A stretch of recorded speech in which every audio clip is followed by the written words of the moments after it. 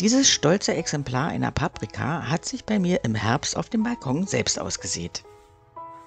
Auf der Fensterbank habe ich sie erfolgreich über den Winter gebracht.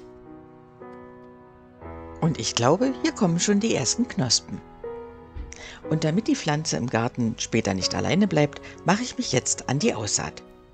So, eine gute Vorbereitung ist schon die halbe Aussaat. Also fange ich jetzt damit an, meine alten Schildchen abzuradieren, um sie wieder frisch zu machen, um dass sie wieder neu beschrieben werden können.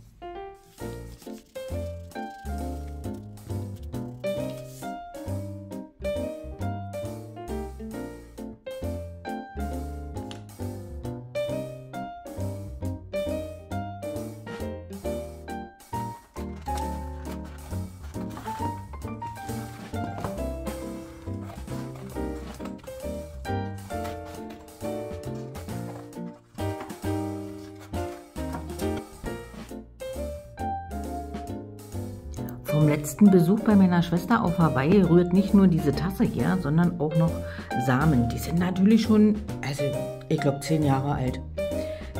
Ist mal ein Experiment, oder?